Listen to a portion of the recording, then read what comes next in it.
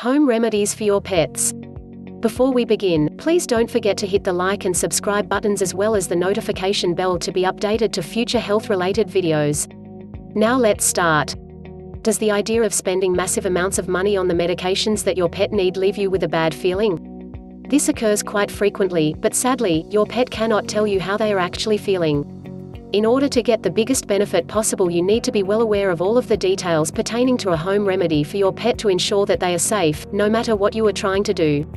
With a bit of research put into finding the best home remedies, you are certain to find some results that are highly effective, yet much friendlier for your wallet.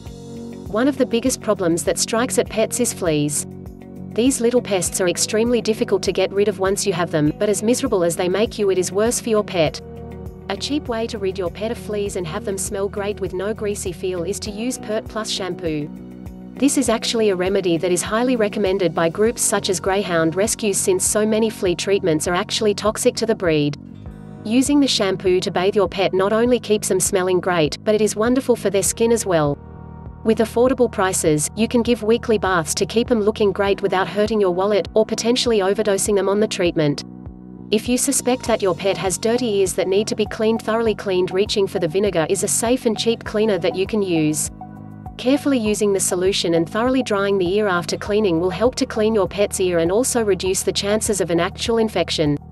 However, if your pet does develop an actual ear infection, then you can treat the infection using natural remedies such as marigold and even tea tree oil. By inserting small amounts of the oil into the ear, it is effective in killing the bacteria that causes the infection. Other remedies that can be used is looking to rosemary extracts to help build up the immunity of the ear. If the ear has a very weak dermal layer, it is much more likely to fail against an infection. A strong ear that is well protected, clean, and includes a sufficient dermal layer will hold up much better against ear infections and reduce the number of vet trips that you will need to make. Another common problem that animals tend to have is their nails grow quite excessively. If the nails on your pet are quite long and you cut them slightly too far back, you run the risk of them bleeding. To stop the bleeding and help soothe the nail, you can apply a small amount of baby powder to the nail that was cut to the quick. This is extremely effective to help stop the bleeding and prevent the nail from becoming infected.